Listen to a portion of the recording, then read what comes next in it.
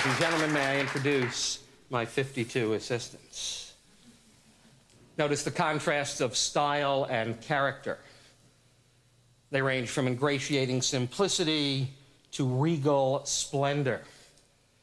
Some are passive and inert, others brazen and belligerent, some suicidal, just like you and me. But card artistry, just like other theatrical forms, music and dance, has its own styles, its own classics, its own genres. I'm going to start my show tonight by doing the same effect in 3 different ways. First, in the flashy American style you'll all remember from the 1970s.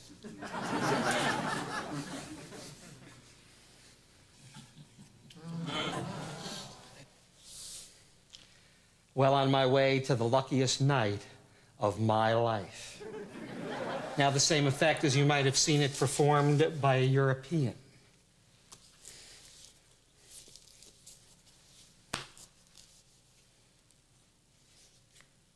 Ooh. An old Meters tune, Just Kissed My Baby, going back for number 2. Think about how much better this might look with a frilly shirt or a bow tie. Think about how much better I might look.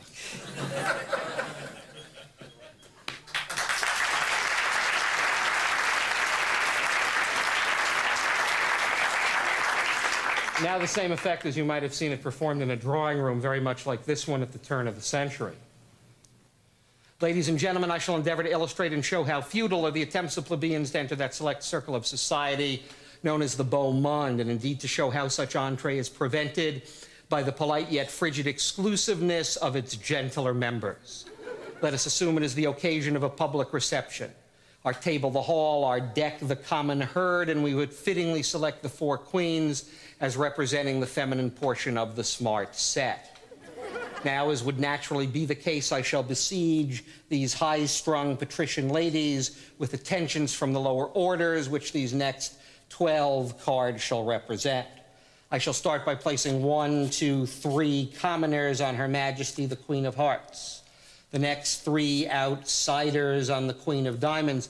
And though the mention or notice of all these suitors is equally abhorrent to the Grand Dames, I shall treat them alike by placing on the Queen of Spades 1, 2, 3 more rank outsiders. Finally, the last 3 who have been closest to the bottom, therefore least crowding and most deserving to proffer their homage on the Queen of Clubs.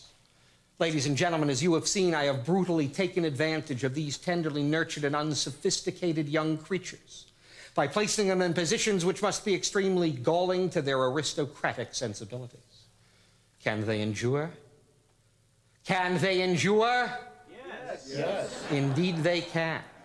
Having some knowledge of the marvelous subtlety, resources, and finesse of the sex, I feel confident these women can, with tact and discretion, easily elude their persecutors and form a more congenial coterie amongst themselves.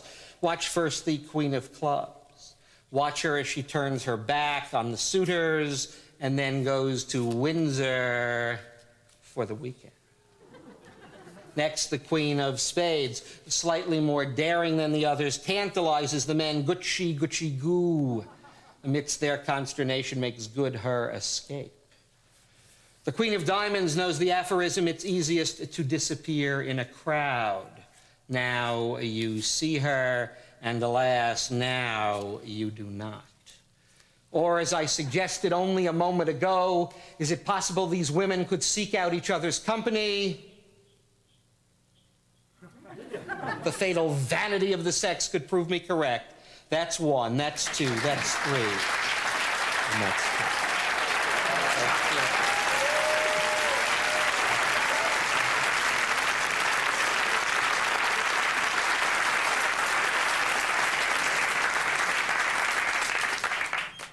Booze and the blow-ins cop the lot.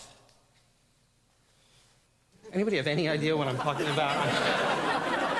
This is the refrain from a 15th century poem. A poem by Francois Villon.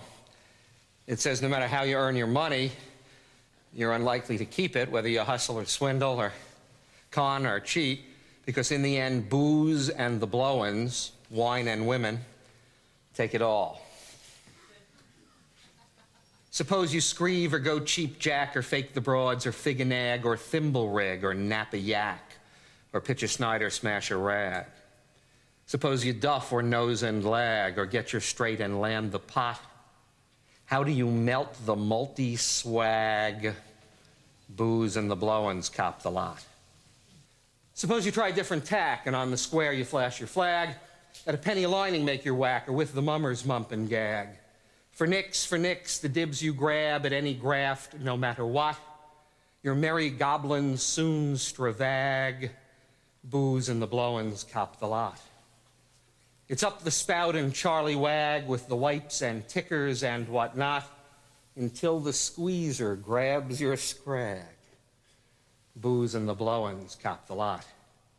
This is William Henley's 19th century translation of Villon, rich in the canting language, the criminal slang of its day. It talks about debasers of coin, short change artists, dice mechanics, card hustlers.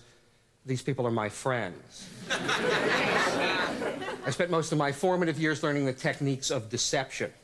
Now, many years later, I can tell you that I believe there are more differences between the cheater and the sleight of hand artist than there are similarities. Take, for example, an evening like this. If I perform badly, I might suffer the disapprobation of the audience or an empty house. If I perform equally poorly at the card table, I could suffer loss of limb or even life. Notwithstanding, I would like to demonstrate art, ruse, and subterfuge at the card table. To do this, I have to be sure there are a number amongst you who are familiar with the basic laws of poker, blackjack, gin rummy. Do we have any serious card players in the house? Well, thanks. It's been fun performing for you. You play some cards on a fairly serious level? Great. Can I induce you to help me for a moment? And I need somebody else as well, a card player. Someone to come up. No harm will come. Fine. If you can get out, you can get in. Would you have a chair?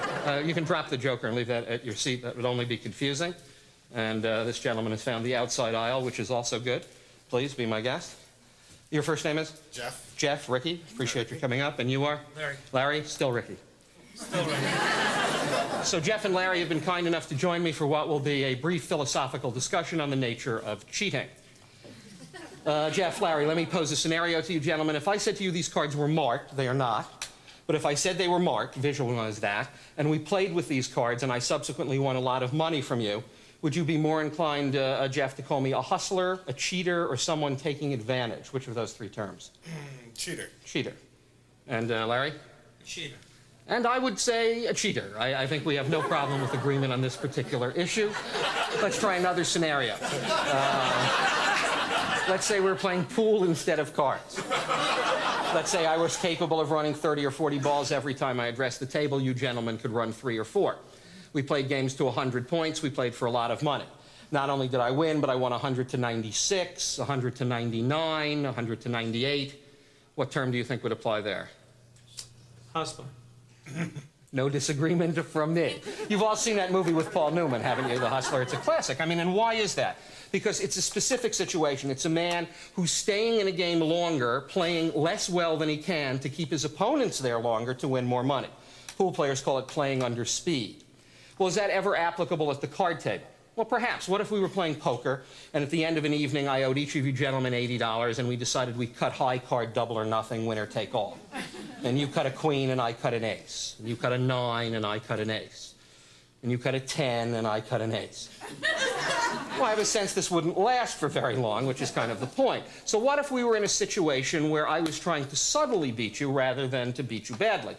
In this case, Jeff, what I want you to do is reach into the deck anywhere at all. Just pick up a group of cards like that. Could be high, low, in the center, and we'll see what's on the bottom of your hand there. You mind turning it over? That's a king. Show that to the audience. Unfortunately, that doesn't allow much room for subtlety. It's possible to beat you, but the only way I could by cutting an ace, I can, but let's move on. So the idea here is really to do something that's slightly different. So, Jeff, what I want you to do is, Larry, what I want you to do is just pick up a group of cards anywhere at all, yourself, and let's see what you've cut to. Take a look. What is that? A 2, which is indeed why you've been invited here this evening. Well, not necessarily. I mean, I could cut a 2 as well. But here's the idea. If I wanted to keep you around, I might want to tempt the fates by just beating you. What do I mean? What if I could cut a 3 to just eke out a victory over your 2? I can. And that's sort of the point that I was talking about. Now, I have to confess, if we were playing for $80, I might want to cut a 3 to beat a 2. If we were playing for thousands, I might want to try to get an ace. So you gentlemen are really the eyes of the audience. I want you to watch me very closely as I do what should be good, solid riffle shuffles, something that you would be happy to see within the course of... Then do what gamblers call a dead cut, which is literally trying to let my hands reach the deck and cut an ace. This is an acquired skill. And once again, please notice that there are no breaks or protrusions in the deck. There are no dog ears. I'm going to take the deck. I'm going to divide it very cleanly in half. I really am going to solidly shuffle the cards. And once again, I'm going to try to do what's called dead cutting an ace, to reach down into this part of the deck and cut out another ace. And by the way, notice if I'd cut even one card too few or one card too many, I would have not have cut an ace. By the way, this is also someone breaks my right thumb. So let me try to cut the ace of spades for you. Left-handed. Oh, lucky me. Now, those of you who follow the game would understand that each time I cut an ace, it's so much harder for me to cut the next one. This has something to do with the law of probability. So anyway, that's the concept. And once again, gentlemen, I'm going to ask you to watch me narrowly as I shuffle the cards.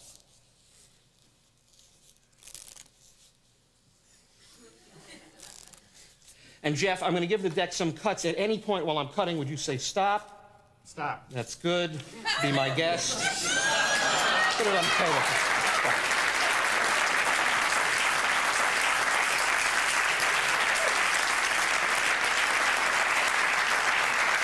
You gentlemen have been doing very well. Can I induce you to stay for the postgraduate lecture here? Thanks.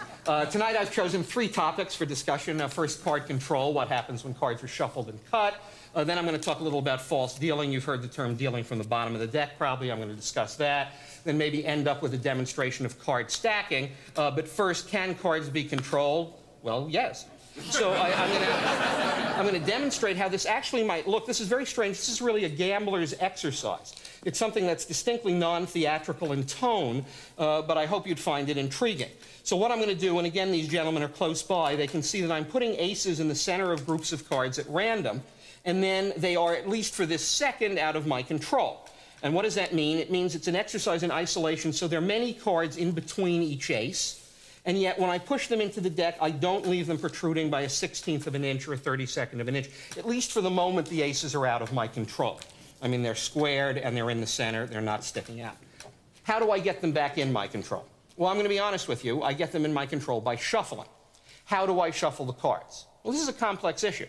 If I were a cheat, I would want to shuffle the cards in a way so I did not seem more clever or less clever than anyone else in the game.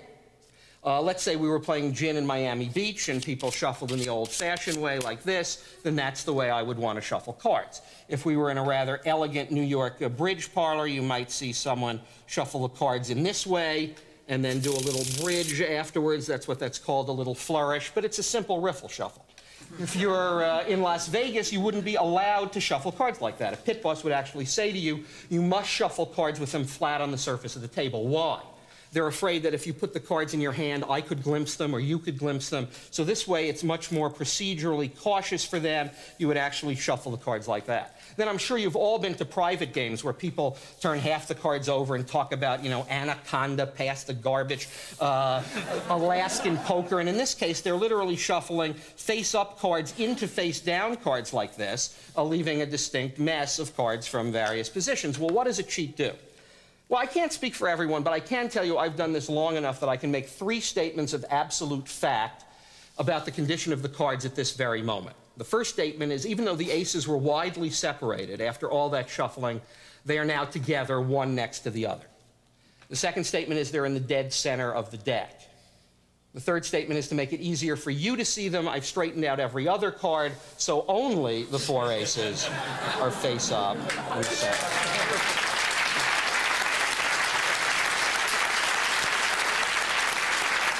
So that's an example of card control, albeit a flamboyant example, but nevertheless. So how do you deal with this in a real situation? Let's say we're in Miami Beach, we give an overhand shuffle, we're now going to play some gin rummy, and now this should look serious and above board. 2 hands of 10-card gin.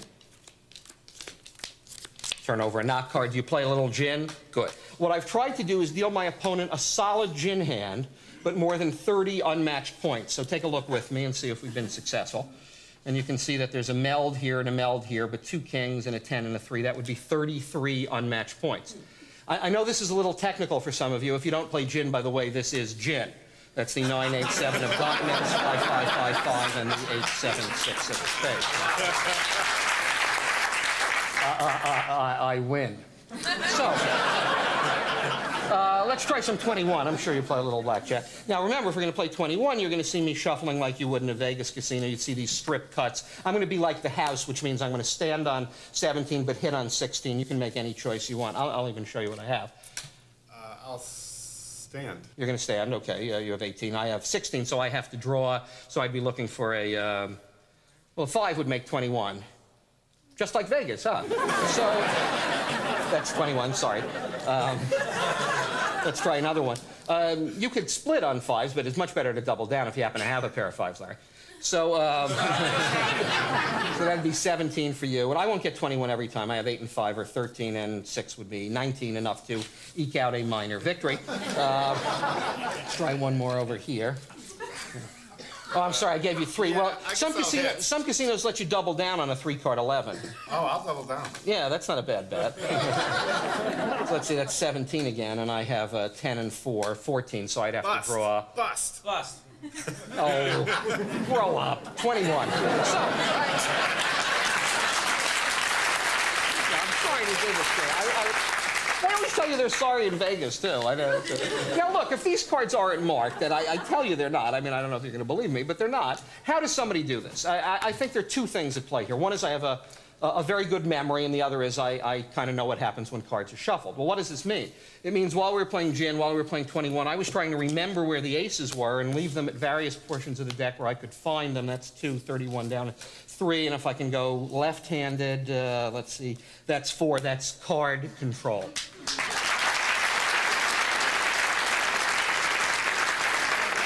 We'll move on to the second phase here. I did tell you that I talk a little about false dealing. You've heard the term bottom dealing. Second dealing, is that something you've heard of? Yeah, you too as well, Larry? You guys have been around the block. Here's the way this works. If I had the ace of spades on top of the deck and we were playing in a game, I'd want to deal that card to Larry unless I didn't, which means that I wouldn't deal him the top card. I'd make it look like I was dealing him the top card, but I would be keeping it on the top. That's why it's called second dealing. It's an odd concept. It looks like the top card is coming off the deck, but in fact it isn't. So this is something that one could do, and this requires practice. Now, bottom dealing, some people say, is even a little more difficult. In this case, you'd place 4 aces on the bottom of the deck. And again, I want you to see that this is not an optical illusion. The aces really are on the bottom. What I'm going to be doing here, this works with 5 or 6 hands in the game, but in this case, I'm going to deal my opponents a card and myself a card. His cards come off the top. My cards come off the bottom. This is cheating. Now, the most elaborate form of false dealing is something called center dealing. This was literally unheard of 70 years ago. It's almost never been seen. And well, I'll actually tell you about its origins. In 1933, 2 men who I believe were the greatest card handlers in America, a man named Charlie Miller, who is living in El Paso, Texas, and a man named Di Vernon, a Canadian living then in New York, received a phone call from a mutual friend. And this guy said, there's a fellow out here in Wichita who can deal from the center of the deck. These 2 men hung up the phones, packed their bags, and left for Wichita. Well, what made 2 grown men travel so fast and so far? I'll try to explain in layman's terms. If I were going to deal 4 aces from the bottom of the deck in any normal game, bridge or gin or canasta or poker, I would ask the person on my right, in this case Jeff, to cut the cards. So if the aces were on the bottom, you would be cutting them into the middle. So before I could deal them from the bottom, I would somehow have to nullify your cut. Now, this is possible. I could do the hop, the pass, the shift, saute, la coupe. But these are difficult maneuvers. And they're especially difficult because everyone's staring at your hands at that important part of the game. If instead I could leave the 4 aces anywhere in the deck and deal them by feel, this would be an enormous advantage.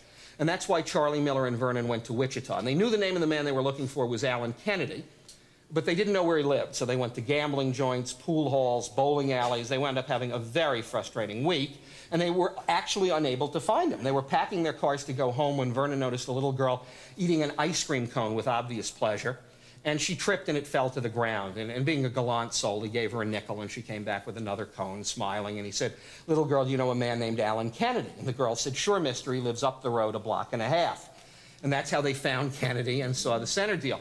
And Vernon loved to tell the story when he was in his 80s. He'd always kind of lean back and say, "Yes, and a little child shall lead them." So with that thought in mind, a demonstration of the deal. You can see what I'm doing may look odd in one sense because I'm putting the aces in the deck face up.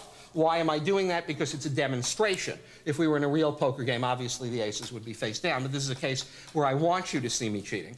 And what I'm going to do is give a little shuffle and then try to sense where those aces are as I deal them. There shouldn't be any directly near the top or near the bottom. Let's say we're playing four-handed. We'll make it five, a little more theatrical. I would be dealing out 5 hands, and I'd be trying to get the ace in my hand. Now, you could see there was no ace on the top. So in that split second, I choose not to take the top card and somehow dig below the deck to where I feel an ace. You see if I can do that one more time, and one more. And if I can, that would be false dealing.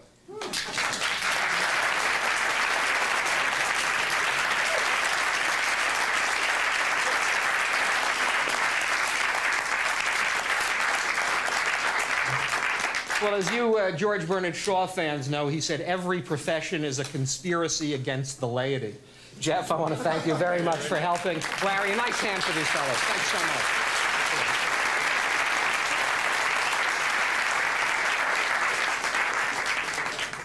I should point out that it's actually very difficult to come up under the hot lights and make rational card-playing decisions. I thank you both very much indeed. In the course of that demonstration, I mentioned 2 people who had a profound influence on my life. Charlie Miller and Di Vernon. They both died just a couple of years ago. Charlie was 80, Vernon was 98. The reason that I moved to Los Angeles more than 20 years ago was to spend what I thought would be a few years with these men, and it turned out to be 2 decades. And not only did I have the great pleasure of watching them perform, they also would regale me with stories of the sleight of hand artists that they saw when they were younger. And I think the name that was mentioned more than any other was the name of Max Malini. Malini was born in Austria-Hungary in 1873. He immigrated to the United States, to New York, as a small boy and began to make his living. He showed great promise with sleight of hand by busking in the most notorious bars along the Bowery, literally passing a hat for nickels and dimes. And he got so good at this that he was ready to branch out. And in 1902, he went to Washington, D.C. He had no advanced bookings, but as luck would have it, the first day he was in the Capitol, he noticed Mark Hanna on the steps of Congress, very prominent senator of the day. There was much less security than there is now, and he literally ran up to Mark Hanna and suddenly swooped down and bit a button off his suit coat. And before people could grab him and take him away, he made one of those magical passes, and when the senator looked down, the button was now sewn back perfectly in place. So instead of being arrested as a lunatic, he received a lucrative engagement, and his career was made. But since this show is devoted to playing cards, I'm going to show you a concept that Malini invented around the turn of the century. And the idea here was that more than one person would take a card during the course of an effect. So I'm actually going to step into the audience. You don't have to join me on stage. And I'm going to ask a number of people to take cards. If for some reason you don't want to help, that's fine. If you do, that would be great. I'll ask the woman on the end. You don't have to get up, but if you just say stop at some point when I put these in front of you, and if you'd actually look at that card and try to remember it. I'm going to ask the gentleman next to you to remember it as well. Otherwise, I'd have an effect with no plot. So you will remember that card. And as a gentleman with a mustache, would you also say stop for me? Stop. Okay, and that's one for you. Good. And, well, you've done yeoman's work already, Larry. The woman sitting next to you, if you don't mind, would you say stop? Stop. Good. That's one for you. And if you'd help try to remember that. And perhaps this gentleman with the tie. Thank you. Stop. Good. One for you. And the gentleman on the aisle. Stop. This one or the next one? The next one. The next one, that's fine. So I've had a number of cards selected. I was just thinking that also a pleasure living in Southern California is I've gotten to know Ozzie Malini. This is Max Malini's son, who's now a retired businessman. And a while ago, he told me a story about his father that I'll share with you. It seems that many years ago, Malini was asked to perform for Governor Brown of the Philippines. And Governor Brown, knowing that Malini was Jewish, decided to play a joke on him. And at a very important dinner, he served him an enormous roast pig with an apple in its mouth. And Malini looked at this pig uncomfortably for some time and then took out his table napkin and covered it. He paused for the requisite dramatic moment, whisked the napkin aside, the pig had completely vanished, and a cooked chicken was in its place. Fortunately for me, this show is devoted to playing cards, so I'm not obligated to conjure with poultry. Which means that I have to ask you to take a card. That's all I do in life. So would you be so kind as to just say stop at some point? Stop. Okay. And if you'd remember that, and the gentleman behind you would help, would you remember that card as well? And if I can ask this gentleman to also say stop for me? Stop. Okay. That's one for you. And the gentleman next to you, if I can get you to say stop. Stop. Good. Please remember that one, and you as well. Yes? Stop. Good. I think that's enough. Well, I shouldn't prejudice rows further back than the first. I see a gentleman with a tie in the second row. Can I also get you to say stop? Stop. Okay. And one for you. A firm stoppage, I might add.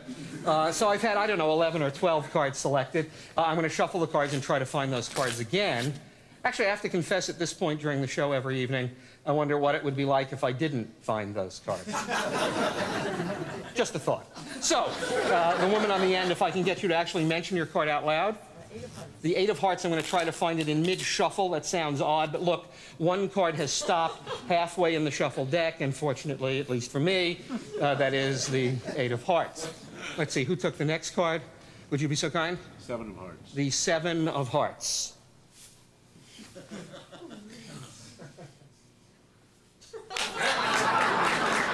Good. And let's see. Was yours possibly next? Would you mention it? 6 of spades. 6 of spades. I'm going to try to get the deck to sort of shoot out and cut itself right at your card, which is the 6 of spades. And yours, sir? 7 of diamonds. The 7 of diamonds, from the 6 to the 7 of diamonds. And the gentleman on the end? 10 of spades. The 10 of spades. I'm going to find the next card by means of a simple cut. And that is the ace of clubs, the card the woman on the aisle took. Your ace of clubs. Your card was... You're shaking your head no? No. Ace of clubs? What was it? 4 of diamonds. If you insist.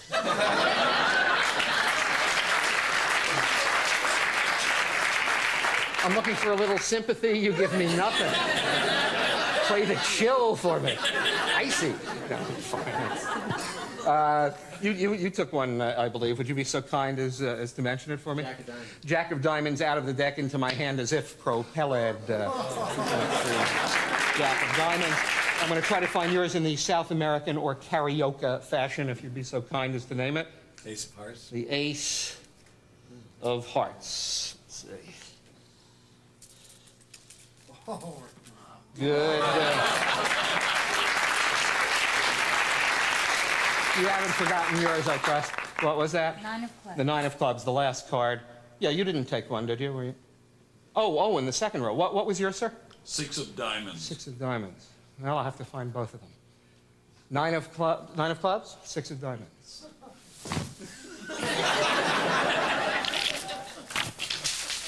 Your 9 of clubs, your 6 of diamonds.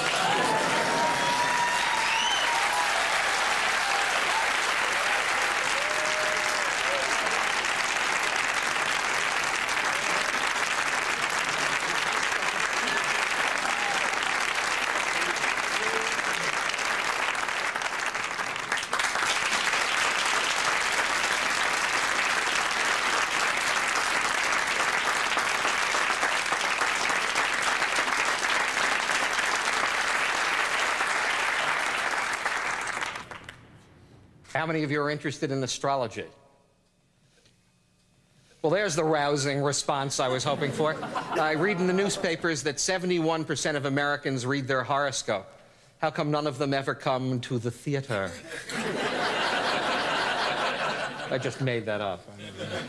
You occasionally look at your horoscope? I only claim to be 90% correct, madam. Can I induce you to help me for a brief moment? Thank you. You'd have to have a chair. What's your step, please? Thanks. And if you would sit over there for me. I have to confess, that's perfect, that even when I do astrological experiments, I also use playing cards. There's a surprise.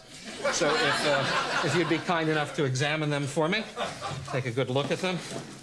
And when you think they're okay, you can kind of spread them face down on the table. And please do that. And then slide out a card from the middle somewhere. That will be your card. Don't show it to me. I would like you, however, to write your name on it. Do you have a felt tip pen? I do. So I'm going to turn around. When I do, I want you to write your card not on this side of the card, your name, but on the other side. Just your first name and very large letters would be helpful, okay? And then I'm going to ask you some questions. Logical significance of those answers. I'm going to determine something about something. Have you done that so far? Almost. Almost. Take your time.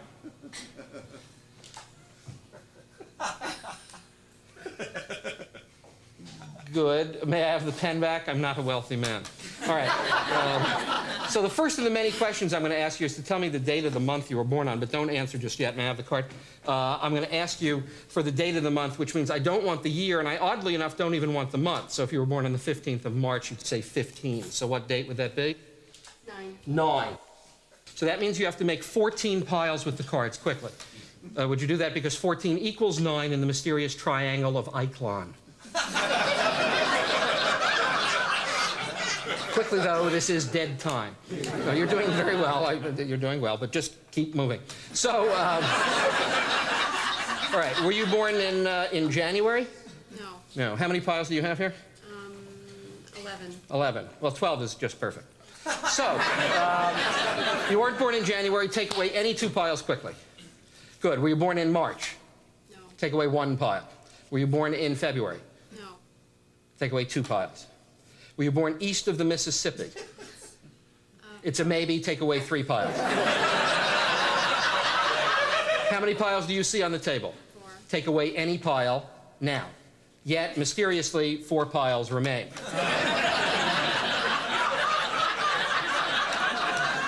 Do you read the classics? Take away 1 pile. Who killed Laura Palmer? Take away 3 piles. Were you born under a picture of Balzac? In that case, take away 4 cards. Ladies and gentlemen, by a strange process of elimination so peculiar, I myself am amazed. We are left with 1 card and my favorite phrase, 1 card only. For the first time, would you mention the card you selected? King of Spades. With your name on it, the...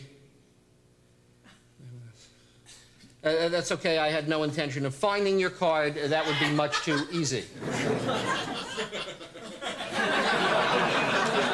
But you are in luck because I have the only mind-reading toucan in the world. The toucan will find your card. We'll go into the center of these cards and we'll find 1 card.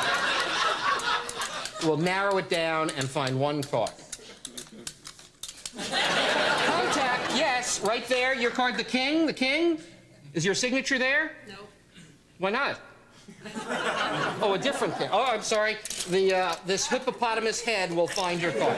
This hippopotamus head will move around and find your card.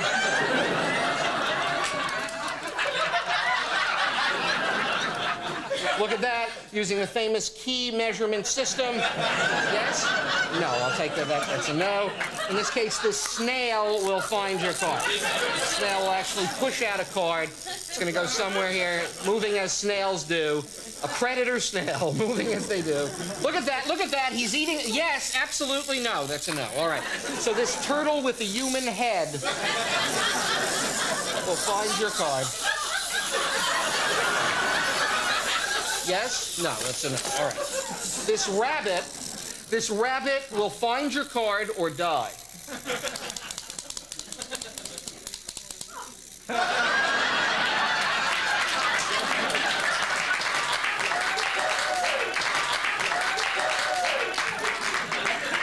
Would you be surprised if your card was in this can of peanut brittle? So would I. I've been doing this since I was 4, never once. Ladies and gentlemen, there comes a time in every strange person's life when he must get serious. For me, that time is at hand.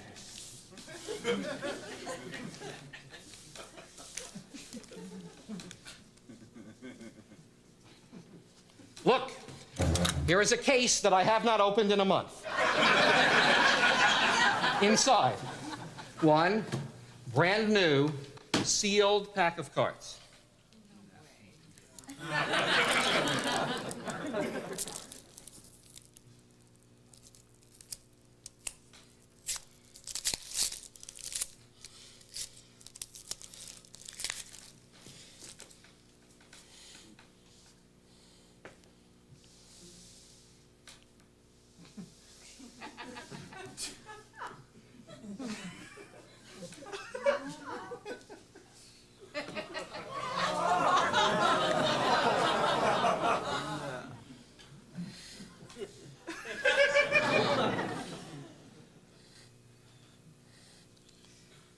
Is your name, by any chance, Erin?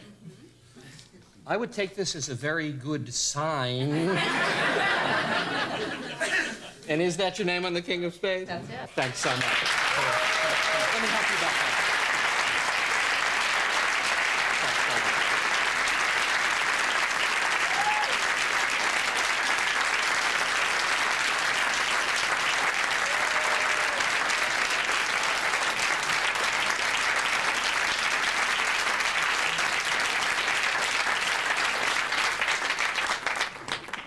If I could go back in history, and I can,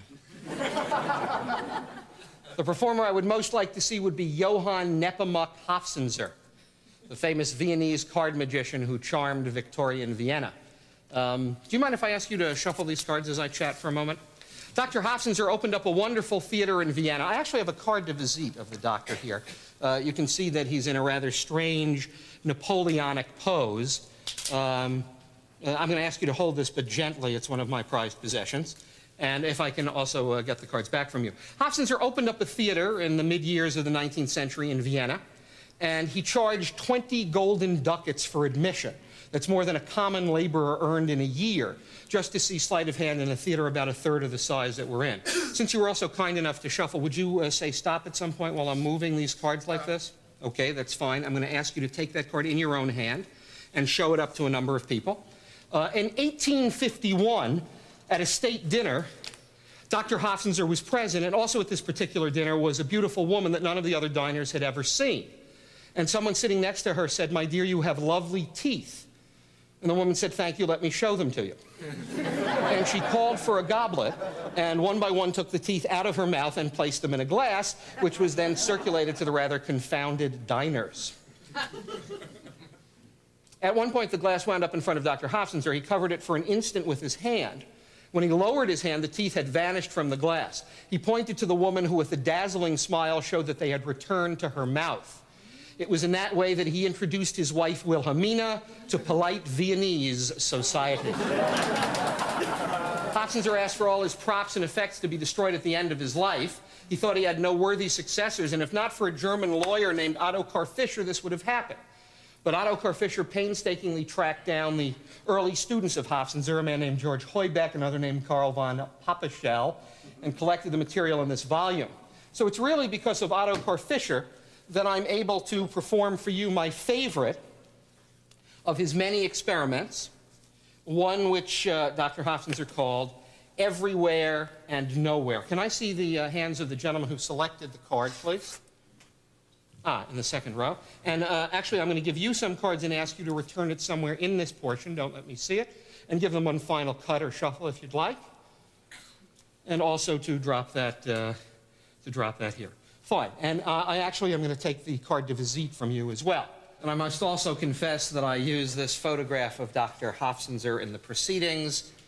It makes it much harder to do this under the rather baleful glare of the doctor, but it shouldn't affect your enjoyment in one way or the other. So, if the gentleman would concentrate on the card, don't say anything, but do concentrate.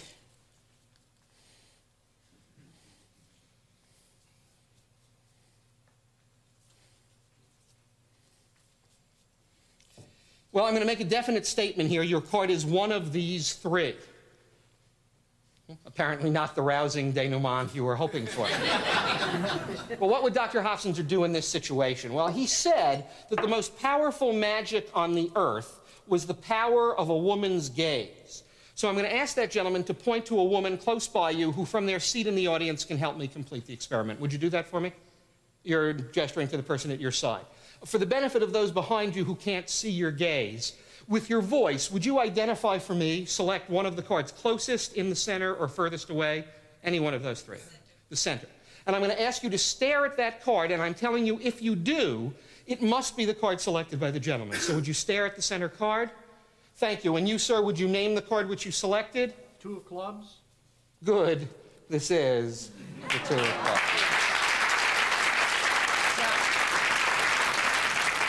I have a sense from your reaction that you're somehow unrequited. Perhaps it was the power of my statement. Maybe you want me to take this a step further. So I will. I'm going to ask the woman now to change and select the card either closest to me or furthest away. Would you designate one of those two? Closest to me. And would you stare at that card? Because if you do, then this card would have to become the 2 of clubs. The plot thickens. Now, there is one other option that we could talk about, and perhaps we will. I'm going to ask you to stare at the card which is in my hand. If you don't mind doing that for me, would you? Thank you, because that is now the 2 of clubs. But for just a second, avert your gaze. Literally look away from the card. Just look away for a second, because if you do, it could no longer be the 2 of clubs. You see, and if you look away again, please do, this card could not be the 2 of clubs. And if once again you look away, this could not be the 2 of clubs.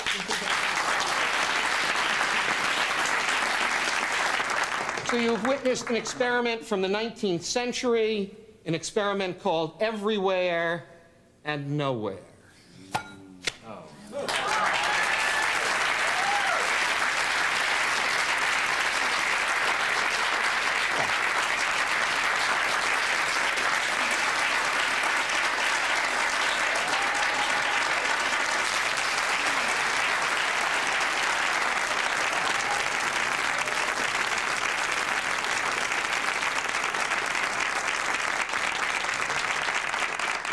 Many of you know that I throw playing cards further than anyone in the world. Thank you very much. I'd like to demonstrate my unusual skill for you this evening, but unfortunately this theater is much too small. Consequently, all I can really do is speak about the advantages of cards over more conventional weaponry. First, they're inexpensive. Secondly, if you're good with them, you can make a small fortune before the actual attack.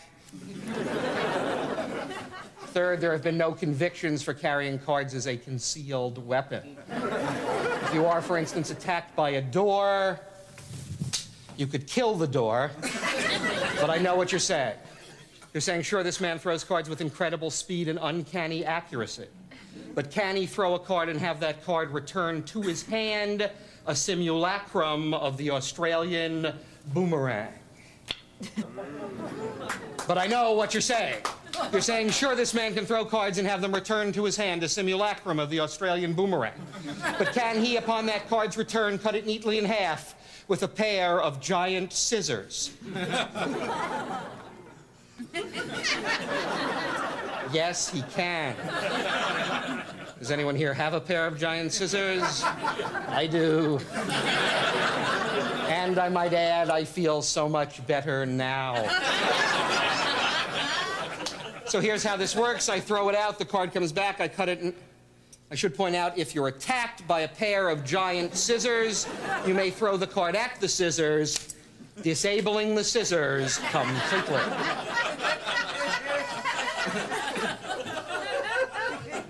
But for those of you who prefer skill to verbiage, apparently all of you, I will throw the card in the air and upon its return, cut it neatly in half with a pair of giant scissors.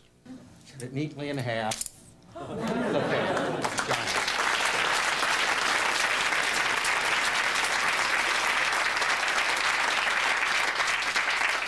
Quod erat demonstrandum.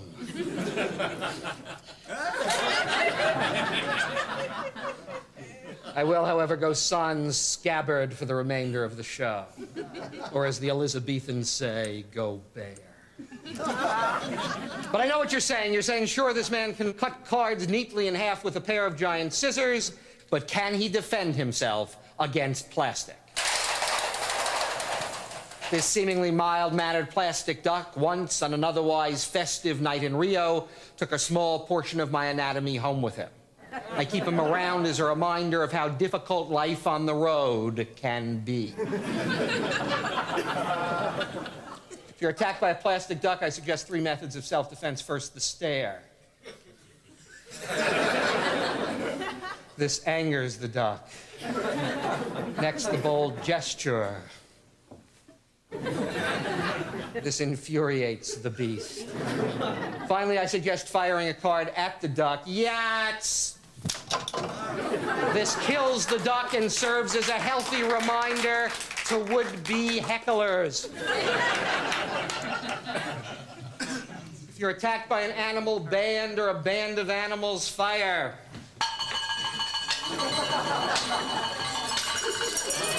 Ah, yes.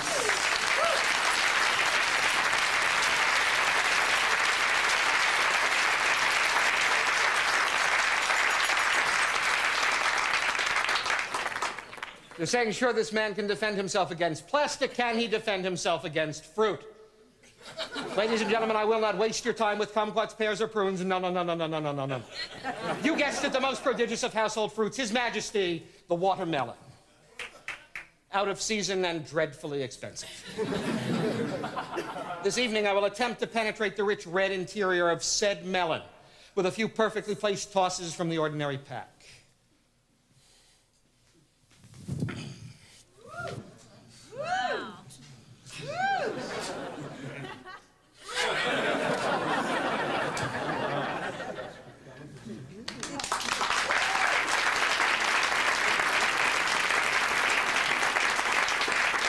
Many of you will notice that my last two shots have landed in exactly the same slit in the watermelon.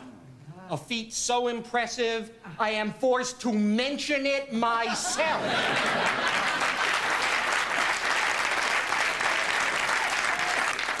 No doubt the last time you saw this done was when Errol Flynn did it in Robin Hood. Understand that I could continue throwing cards in the same slit in the melon all night long, but I'm forced to stop because it's too much fun for the melon.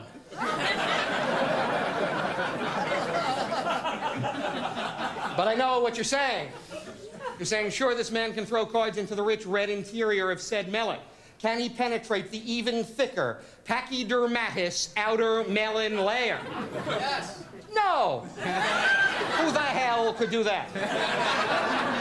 But, encouraged by your approbation, I could attempt to penetrate the even thicker pachydermatous outer melon layer. Watch me work.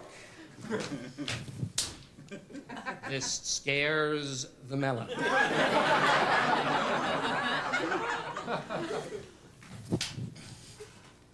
This wounds the melon.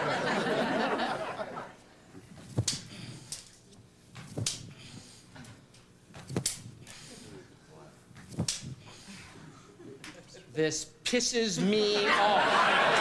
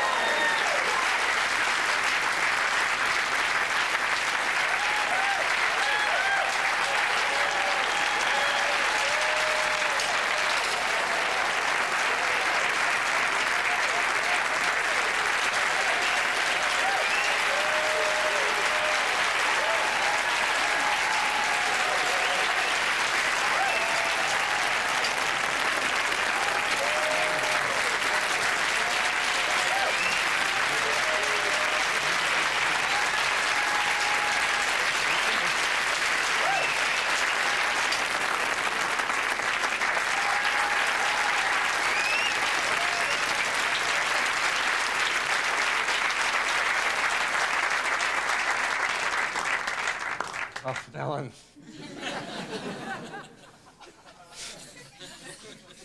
You know, until Johann Nepomuk Hofzinser called playing cards the poetry of magic, a conjurer's skill was determined entirely on his ability to perform one effect. That was called the cups and balls. There are many people who'll tell you it's the oldest effect in the history of magic. That on the tombs of the king Beni Hassan of ancient Egypt, there are representations of Nile magicians doing the cups and balls. I'm not one of those people. I will tell you the game was known to the Greeks and Romans, that Seneca wrote about it, that the earliest iconography in our venerable art, the famous planetary drawings of Ulm in the 15th century, do show cups and balls conjurers. The game has been played continuously for hundreds, if not thousands of years. With your kind permission, I'd like to end my performance this evening by showing you my version of this classic, which I call the history lesson. In 1584, Reginald Scott wrote the first practical treatise on conjuring in the English language. In it, he spoke about putting a ball under a common object, like a candlestick. He also said one might use a salt cellar, a bowl, or even a cup, and if the conjurer was clever, he could make the ball vanish and appear almost at will. Only a short time later, the game was played with bowls of china, played in the Orient. Anthropologists love the concept of independent invention. In Western Europe, it was played with cups of cheap metal, like tin, which on occasion had the strange ability to seem penetrable. This evening, I'm going to use cups of spun copper, personal favorites for a reason I will not reveal. One of the things I love about this game is it independently exists in the genre of the gambler as well as the magician. This is a scene you may remember as the old three-shell game. On the English race course, it was called thimble rigging. In the language of the hustler, it might be known as the hinks, the dinks, the blocks, or the nuts. The idea that you'd either put a ball or pretend to put a ball under one of the cups, but the ball would appear where it was least likely. Once again, if I place the ball over here and I move this, moving these cups, you might think the ball was here, but it jumps to over here. One last time. This is why people have been known to lose houses and even clothing playing this little game. One last time, if I place the ball here and move that to here, the ball now jumps as well. Now, a conjurer would do this in a slightly different fashion. The conjurer would take the object, put it in his hand, make it vanish using a magic wand. Conjurers also cheat. They use many of these. Actually, the game was traditionally played with 3 cups and 3 balls. I'm going to show you an actual sequence of events from a 17th century bestseller called Hocus Pocus Jr. The idea here that I will cover the center ball with a cup and place one on top. Then I'll actually cover this and try to make the ball penetrate solid through solid, joining its mate below. Now that you know the sequence, why don't you follow it again? This time a ball penetrating through 2 solid copper cups. This method, a personal favorite of Matthew Buchinger, the little man of Nuremberg. He was only 28 inches tall. The cups obscured almost his entire body.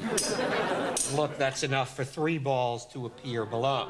Matthew Buchinger had no arms or legs, but he did have 14 children. The most famous man to ever play the game, the Italian Bartolomeo Bosco. Bosco appeared in the beginning of the 19th century. He cut an unusual figure on stage. He wore a black satin waistcoat, black velvet trousers. He made sure his sleeves were carefully rolled up. He took out his magic wand and polished the tip, a wand which he said was made of a strange amalgam of metals known only to himself and Erasmus of Rotterdam. Above his table was a brass bell. He hit the bell and said the words, Spiritae mihi in infernali obedite, infernal spirits obey my command. Bosco's sequence with the cups and the balls. Vade. Jubio. Celerator. 3 gone, and yet 3 return. Bosco had only one contemporary rival, the slightly older Frenchman named Conus, who in 1795 announced that he would make his wife, who was 5'7", appear under one of the cups. Practice though I have been unable even to get married. Wouldn't even touch these with his hand. Actually, he said the only reason a magician used 3 was to confuse you. So he took 1 ball and placed that aside in his pocket. He took the 2nd ball and also placed that away. It still left 1 ball over here, but it didn't explain how this ball came back. Conus explained it. He said the magician did a feint. He only pretended to take the ball. Actually, what he did was to pretend, put his hand back, and then insinuate the ball under the cup. Conus said, I do no such thing. When I place the ball in my pocket, it really stays there. How could it come back, and indeed where? Perhaps back to the 16th century.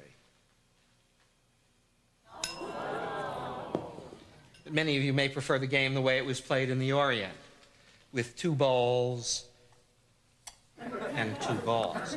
Or you might prefer the European version with 3 cups and 3 balls. And if you have been paying attention, you know there would be 1 ball under the center cup, but now there are 3.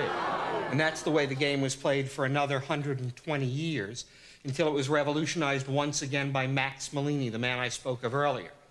Malini would take 3 glasses and wrap them in newspaper. He would take a cork from a wine bottle and cut it into 3 sections. He would take the 3 sections of cork and place them in his pocket. Then, fashioning an impromptu wand out of a celery stalk or an asparagus spear, he would tap the glasses and say, "Spiritai mihi in finale obedite," or anything else that came to mind. And that's the mystery of the cups.